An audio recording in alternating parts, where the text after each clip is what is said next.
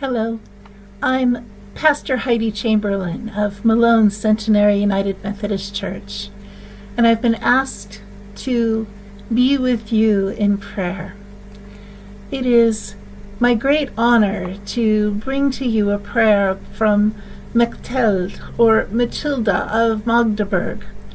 She received the first of the daily visions that would come to her for the rest of her life at the tender age of 12.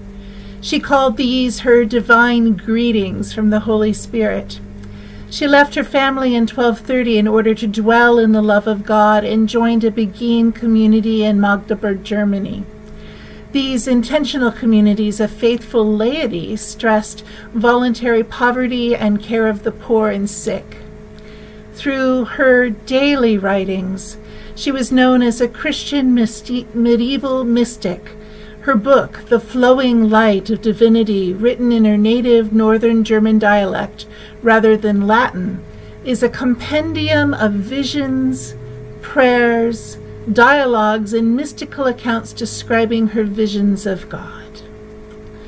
And now, my beloveds, hear her words of prayer across the centuries as we pray together. In pain, God spoke to me. Trust me and follow my words in all things. However long you are ill, I will care for you. All those things which you need in body and soul, I will give to you. And the people of God say, Amen. Be well, my beloveds.